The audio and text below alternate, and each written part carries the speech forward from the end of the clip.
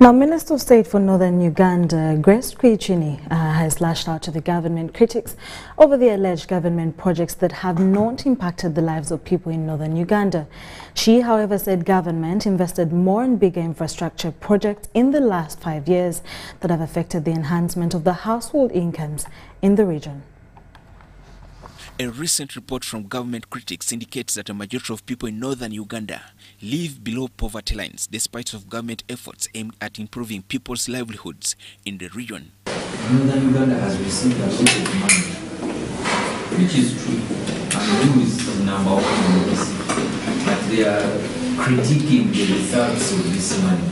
And sometimes when they tell me, they talk about 3 trillion given to Northern Uganda. It is believed that a huge amount of money was injected in the reviving of various infrastructural projects that were badly affected by insurgencies in the region. Do you know during the wars there were no schools, infrastructure, there were no roads, there were no health facilities, there were no water points. This is what the money did. Among the projects that the money was channeled in the last 5 years include PRDP.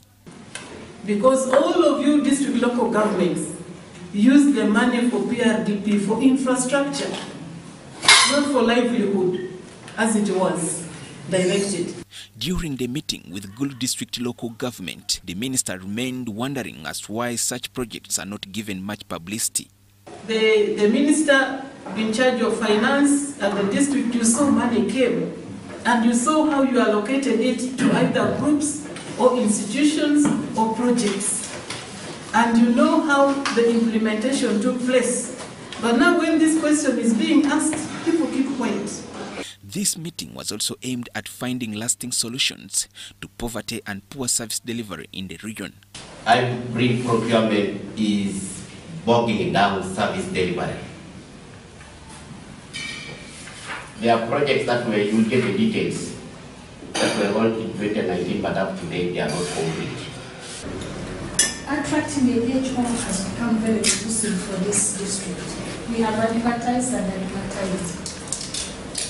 And even if we try to promote, we don't have an office that can promote again that department. The minister also inspected various projects in her docket in the region and later handed over a maize milling machine in Gulu City. We are going to expand our market, so we shall also now be able to support schools, institutions, even we may be able to export our product outside Uganda. The machine is aimed at supporting value addition in line with the Pillar 1 in the implementation of parish development model. Joseph Oko, UBC.